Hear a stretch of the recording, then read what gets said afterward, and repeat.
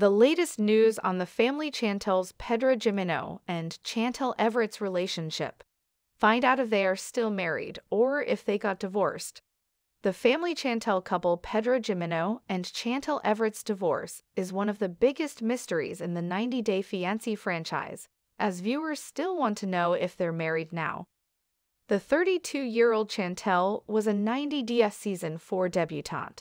She met Pedro from the Dominican Republic when she was looking for someone to teach her Spanish, and Pedro wanted an English tutor. Chantel and Pedro got engaged. She brought him over to the U.S. on a K-1 visa on the 2016 show. Chantel's family suspected that Pedro was getting married to their daughter, as the couple lied to them about their engagement. They were told Pedro was in America on a student visa.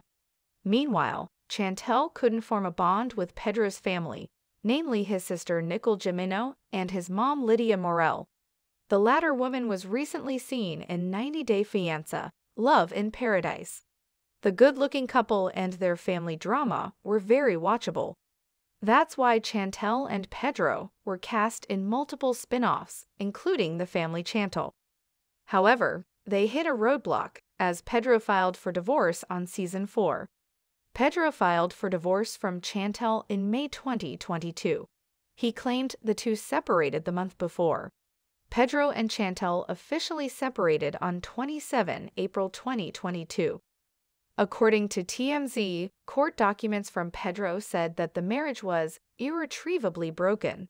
An emergency motion was also filed by Pedro on the same day.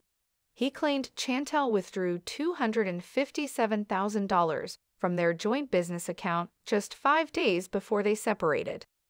It was apparently just 24 hours after he moved out of their house into a separate apartment.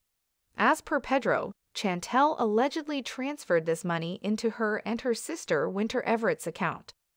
Pedro claimed that Chantel left him with nothing and swiped out everything.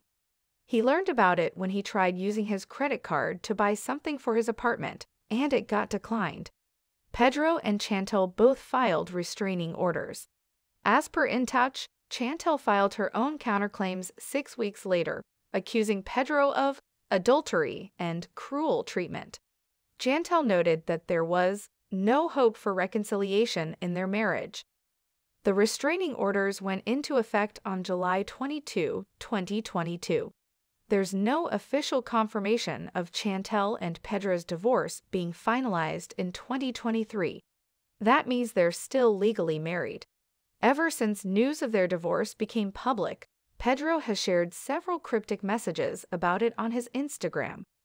On July 21, 2022, Pedro posted the quote, "Remember that people have an exact idea of how we should live our lives, but those people have no idea how to live their own lives." That spoke volumes.